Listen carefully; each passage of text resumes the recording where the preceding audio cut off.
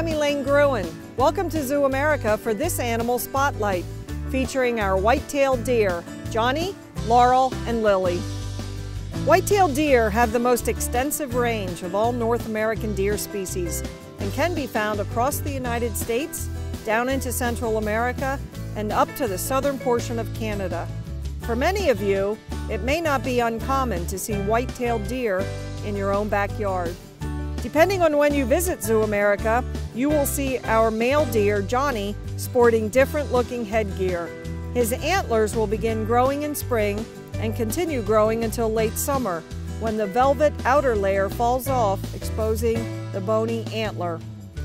Then in February, the entire antler will fall off, restarting the annual cycle. In 2014, Johnny sported an impressive 18-point rack. Laurel and Lily are new arrivals to Zoo America and arrived in 2014. Laurel was born in 2012, while Lily was born in 2013. Depending on the time of year, these ladies can be seen with Johnny in the main exhibit or in their winter yard.